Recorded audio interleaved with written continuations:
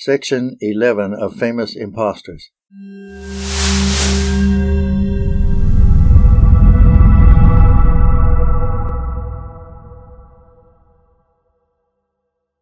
Famous Impostors by Bram Stoker. Chapter 8, Hoaxes, etc. Introduction. There is a class of imposture which must be kept apart from others of its kind, or at least earmarked in such wise that there can be no confusion of ideas regarding it. This includes all sorts of acts which, though often attended with something of the same result as other efforts to mislead, are yet distinguished from them by intention. They have, whatever may be their results, a jocular and humorous intention. Such performances are called hoaxes. These, though amusing to their perpetrators and to certain sportive persons, and though generally causing a due amount of pain and loss to those on whom they are inflicted, usually escape the condign and swift punishment which they deserve. It is generally held that humor, like charity, covereth a multitude of sins. So be it. We are all grateful for a laugh, no matter who may suffer. End of introduction. Chapter 8, Hoaxes, etc. Part A. 2 London Hoaxes. Not many years ago, in one of the popular dairy refreshment shops in Holborn, the prim manageress and her white-capped waitresses were just commencing their day's work when a couple of sturdy, green-aproned men swooped down on the place from a large Pantechnicon van, and to the amazement of the young ladies, commenced to clear the shop. "There you are, Bill. Hand up them chairs and look slippy." "Right though, mate." "Good gracious me, what are you men doing?" shrieked the alarmed manageress. "Doing, miss? Doing? Why, moving the furniture. This is the lot, ain't it?" No, there must be some mistake. You must have come to the wrong place." "Mistake? Wrong place? No, miss. Here, look, where's that letter?" And Jack placed a begrimed document before the lady. The letter seemed right enough. It read beautifully, a plain direction to clear the shop and remove the stuff elsewhere. It only lacked the official heading of the company, but the joint inspection was rudely broken in upon by the arrival of a couple of the Knights of the Brush who had come to do the chimbley, ma'am, and ere they could be disposed of, vans of coal began to draw up, more Pantechnicons, more sweeps, loads of furniture, butchers with prime joints, plump birds from the poulterers, fish of every conceivable kind, noisy greengrocer boys staggering under huge loads of vegetables, florists to decorate, gas fitters, carpenters to take down the counter, miss, others to put it up. Pandemonium is quiet compared with that shop. The poor manageress was in tears, deafened with the exasperated, swearing representatives of apparently all the tradesmen for miles around. The thing had been well done.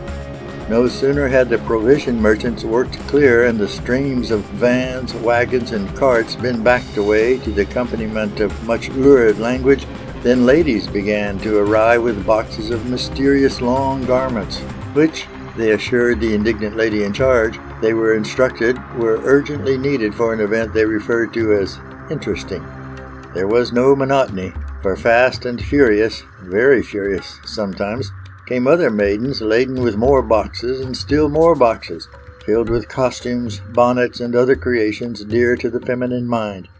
Then came servants. "In answer to your advertisement, madam." They flocked in from all directions, north, south, east, and west. Never was seen such a concourse of servants.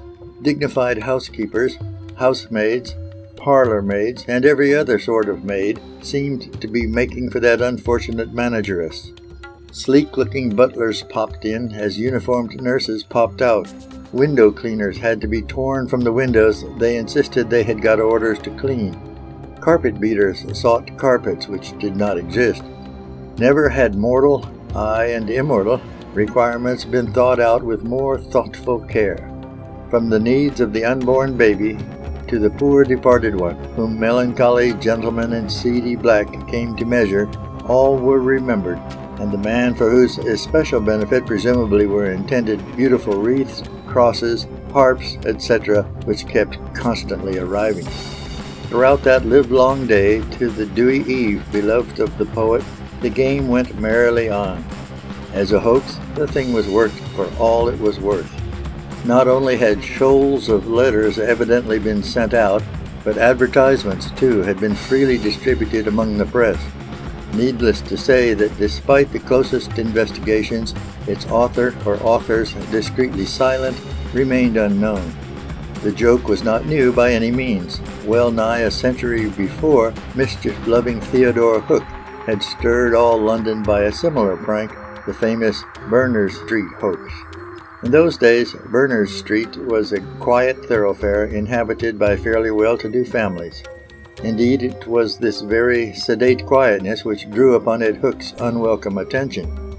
Fixing on one of the houses, which happened to be adorned with a brass plate, he made a wager with a brother wag that he would cause that particular house to become the talk of the town, and he certainly did, for not only the town but all England shrieked with laughter when the result of his little maneuver became known.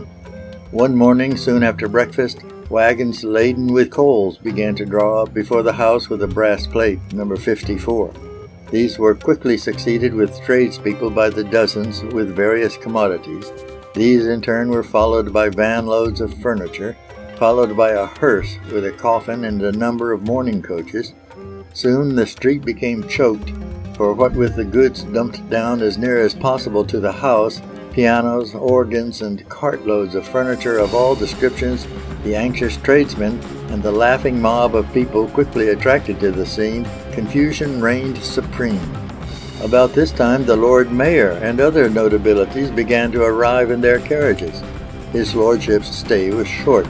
He was driven to Marlborough Street Police Office, where he informed the magistrate that he had received a note purporting to come from Mrs. T, the victimized widow resident at number 54, saying she was confined to her room and begging his lordship to do her the favor of calling on her on important business. Meanwhile, the trouble in Berners Street was growing serious, and officers belonging to the Marlborough Street office were at once sent to keep order. For a time even they were helpless. Never was such a strange meeting. Barbers with wigs, mantle makers with bandboxes, opticians with their various articles of trade. Presently there arrived a couple of fashionable physicians, an accoucheur, and a dentist. There were clockmakers, carpet manufacturers, and wine merchants, all loaded with specimens of their trade, brewers with barrels of ale, curiosity dealers with sundry knickknacks, cartloads of potatoes, books, prints, jewelry, feathers, and furbelows of all kinds, ices and jellies, conjuring tricks. Never was such a conglomeration. Then about 5 o'clock, servants of all kinds began to troop in to apply for situations. For a time the police officers were powerless.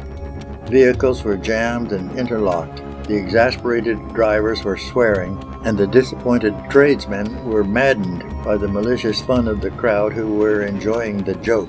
Some of the vans were overturned, and many of the tradesmen's goods came to grief, while some of the casks of ale became the prey of the delighted spectators. All through the day and late into the night this extraordinary state of things continued, to the dismay and terror of the poor lady and the other inmates of the house with the brass plate. Theodore Hook had taken precautions to secure a good seat for the performance, having taken furnished apartments just opposite the house of his victim, where he posted himself with 1 or 2 companions to enjoy the scene. Hook's connection with the mad joke was, fortunately for him, not known until long afterwards. It seems he had devoted 3 or 4 whole days to writing the letters, all couched in ladylike style. In the end, the novelist seems to have been rather frightened at the result of his little joke, for he made a speedy departure to the country, and there is no doubt that, had he been publicly known as its author, he would have fared badly. End of Chapter 8. Hoaxes, etc. Part A. 2 London Hoaxes. Part B. The Cat Hoax. One very amusing variation of the countless imitations which the success of this trick gave rise to was the cat hoax at Chester in August 1815. It was at the time when it had been determined to send Napoleon to St. Helena. One morning, a number of handbills were distributed in and around Chester, stating that, owing to the island of St. Helena being infested with rats, the government required a number of cats for deportation. 16 shillings were offered for, quote, every athletic full-grown tomcat, 10 shillings for every adult female puss, and a half-crown for every thriving kitten that could swill milk, pursue a ball of thread, or fasten its young fangs in a dying mouse, unquote. An address was given at which the cats were to be delivered, but it proved to be an empty house. The advertisement resulted in the victimization of hundreds of people. Men, women, and children streamed into the city from miles around, laden with cats of every description. Some hundreds were brought in, and the scene before the door of the empty house is said to have baffled description. When the hoax was discovered, many of the cats were liberated. The following morning, no less than 500 dead cats were counted floating down the River Dee. End of Chapter 8, Hoaxes, etc., Part B, The Cat Hoax. Part C, The Military Review. Practical jokes of this nature have more than once led to serious results. In the summer of 1812, a report was extensively circulated that a grand military review was to be held on the 19th of June. Booths were erected, and as many as 20,000 people assembled, despite the efforts of the authorities who, when they learned what was happening, posted men in the several roads leading to the heath to warn the people that they had been hoaxed. But their efforts were useless. The rumor was believed, and the contradiction ignored. Vehicles, horsemen, and pedestrians pushed on to their destination. When, however, the day wore on without any appearance of the promised military pageant, the crowd grew angry and then broke out in acts of violence. The heath was set on fire. Messengers were sent off express to London, and a detachment of the guards had to be marched down to quell the mob. In the disorder, one poor woman was thrown out of a chaise and picked up in an unconscious condition. End of Chapter 8, Hoaxes, etc., Part C, The Military Review. Part D, The Toll Gate. Many distinguished actors have been very fond of playing practical jokes and perpetrating hoaxes. Young, the tragedian, was one day driving in a gig with a friend on the outskirts of London. Pulling up at a turnpike gate, he noticed the name of the toll collector written up over the door. Calling to him the woman, the wife of that functionary, who appeared to be in charge of the gate, he politely told her that he particularly wished to see Mr. Blank, naming the toll collector, on a matter of importance. Impressed by Young's manner, she promptly sent for her husband, who was working in a neighboring field. Hastily washing himself and putting on a clean coat, he presented himself. The actor gravely said, "I paid for a ticket at the last gate and was told that it would free me through this one. As I wish to be scrupulously exact, will you kindly tell me whether such is the case?" "Why, of course it is." "Can I then pass through without paying?" The toll collector's reply and his vituperation as the travelers passed on had better, perhaps, be left to the imagination. End of Chapter 8, Hoaxes, etc., Part D, The Toll Gate. Part E, The Marriage Hoax.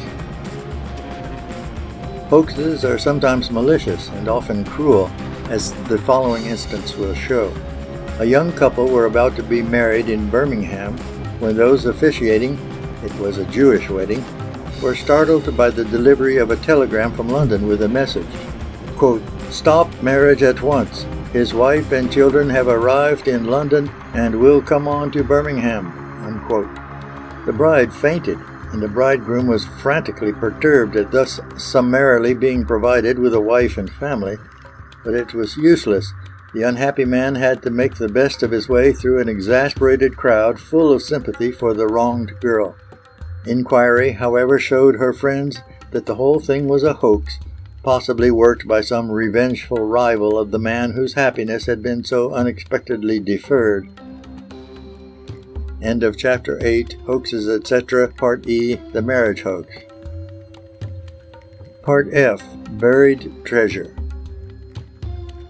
Most people have heard of the Spanish treasure swindle, and though less elaborate than the original, a variation of it practiced on a French merchant was rather cute.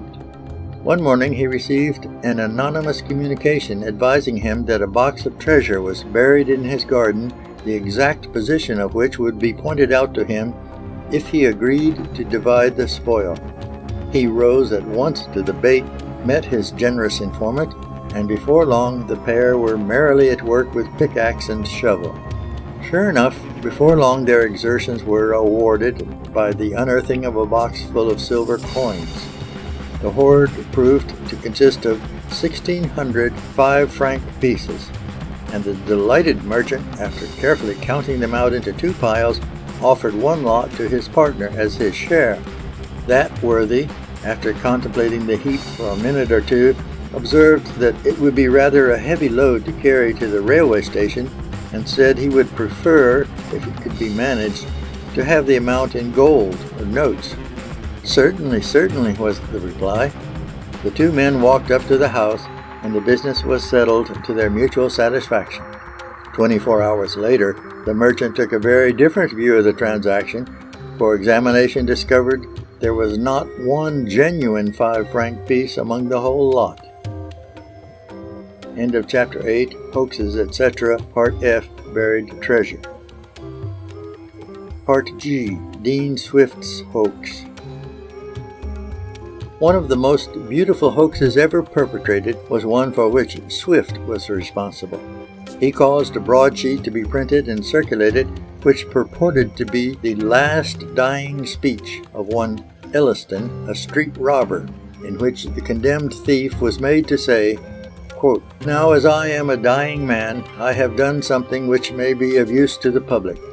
I have left with an honest man, the only honest man I was ever acquainted with, the names of all my wicked brethren, the places of their abode, with a short account of the chief crimes they have committed, in many of which I have been their accomplice, and heard the rest from their own mouths.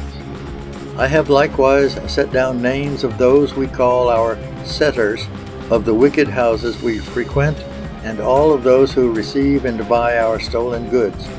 I have solemnly charged this honest man, and have received his promise upon oath, that whenever he hears of any rogue to be tried for robbery or housebreaking, he will look into his list, and if he finds the name there of the thief concerned, to send the whole paper to the government. Of this I here give my companions fair and public warning, and hope they will take it." Unquote. So successful, we are told, was the Dean's ruse, that for many years afterwards street robberies were almost unknown. End of Chapter 8, Hoaxes, etc., Part G, Dean Swift's Hoax. Part H, Hoaxed Burglars.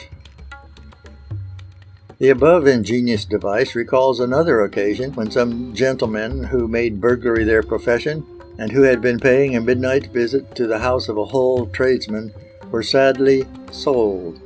They found the cash box lying handy, and to their delight weighty, so heavy indeed that they did not stay to help themselves to anything further.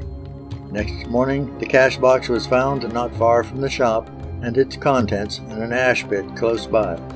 After all the trouble they had taken, to say nothing of the risks they had run, the burglars found their prize consisted only of a lump of lead, and that their intended victim had been too artful for them. End of Chapter 8, Hoaxes, etc., Part H, Hoaxed Burglars. Part I, Bogus Sausages. As an example of how a dishonest penny may be turned, the following incident would be hard to beat. 2 weary porters at the King's Cross terminus of the Great Northern Railway were thinking about going home, when a breathless, simple-looking countryman rushed up to them with anxious inquiries for a certain train. It had gone. He was crushed. Whatever was he to do? He had been sent up from Cambridge with a big hamper of those sausages for which the university town is celebrated, a very special order. Was there no other train? No. The poor fellow seemed overwhelmed. "As it is too late to find another market," he complained, "the whole lot will be lost." Then a happy thought seemed to strike him as more of the railway men gathered round, and he inquired ingratiatingly, "Would you care to buy the sausages? If you would, you could have them for 4d. a pound. If I keep them, they will probably go bad before I can dispose of them." The idea took. Real Cambridge sausages at 4d. a pound was not to be sneezed at. The dainties, neatly packed in pounds, went like the proverbial hotcakes. Shouldering the empty basket, and bidding his customers a kindly good night, the yokel set off to find a humble lodging for the night. Grateful smiles greeted the purchasers when they got home.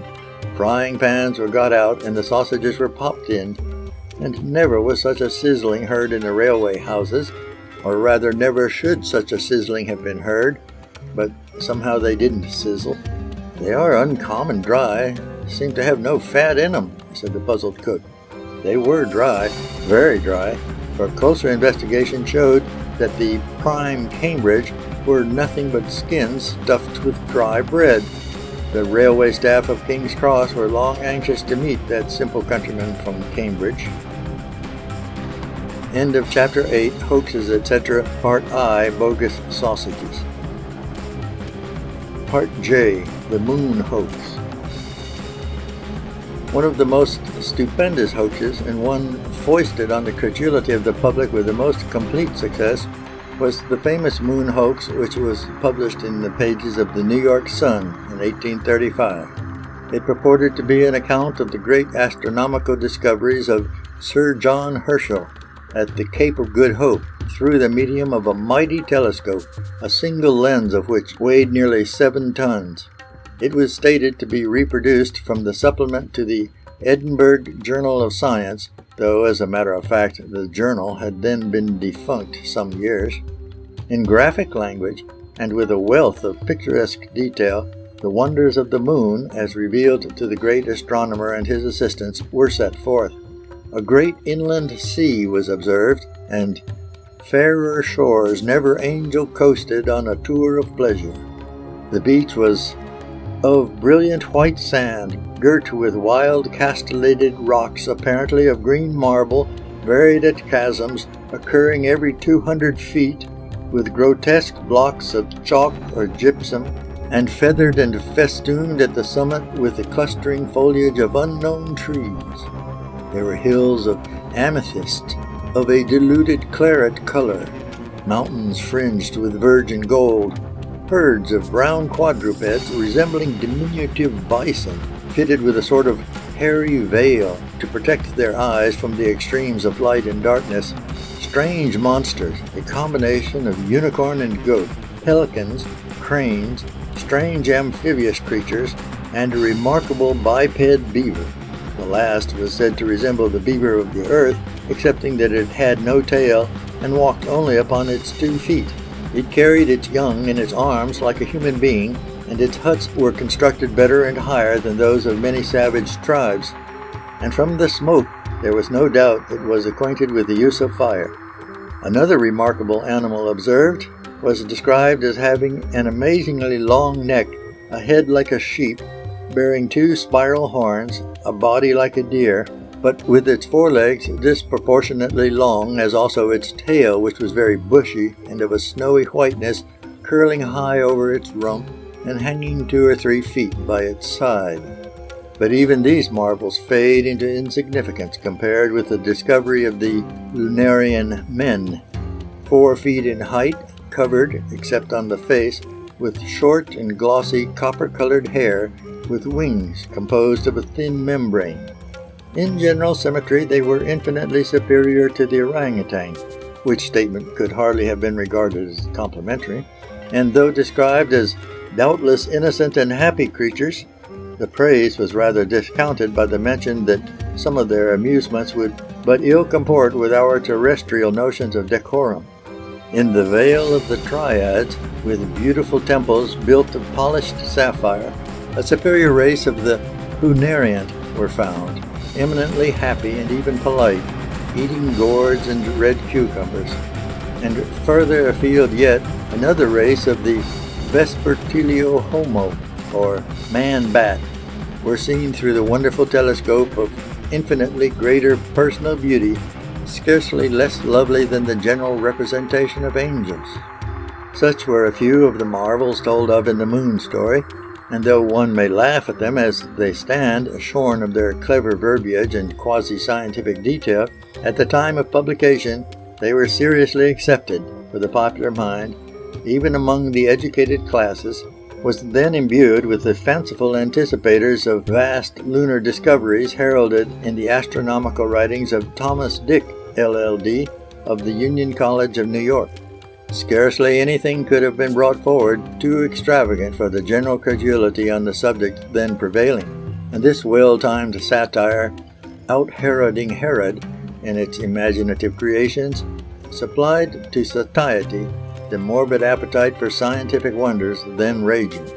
By its plausible display of scientific erudition, it successfully duped, with few exceptions, the whole civilized world. At the time, the hoax was very generally attributed to a French astronomer, M. Nicolet, a legitimist who fled to America in 1830. He was said to have written it with a twofold object of raising the wind and of taking in Arago, a rival astronomer. But its real author was subsequently found to be Richard Adams Locke, who declared that his original intention was to satirize the extravagances of Dick's writings and to make certain suggestions which he had some diffidence in putting forward seriously. Whatever may have been his object, the work, as a hit, was unrivaled. For months, the press of America and Europe teemed with the subject.